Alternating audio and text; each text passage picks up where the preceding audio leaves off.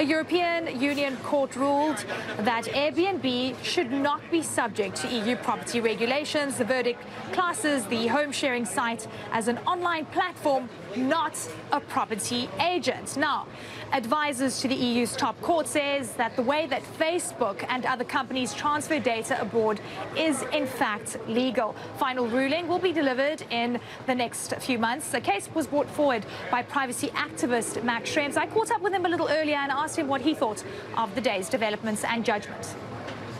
The advisory opinion is exactly what we've argued for 6 years. It's good that data flows can continue, but we do have a problem with certain U.S. industry sectors that do fall under U.S. surveillance laws, and there the decision is rather clear that the European authorities must stop the data transfer if something like that happens, and that's exactly what we've asked for.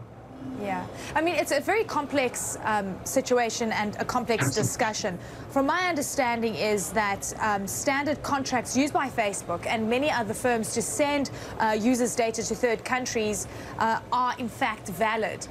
And this still leaves the door open, however, for people to use data from Europe into, say, the US, which is exactly what you're actually fighting against.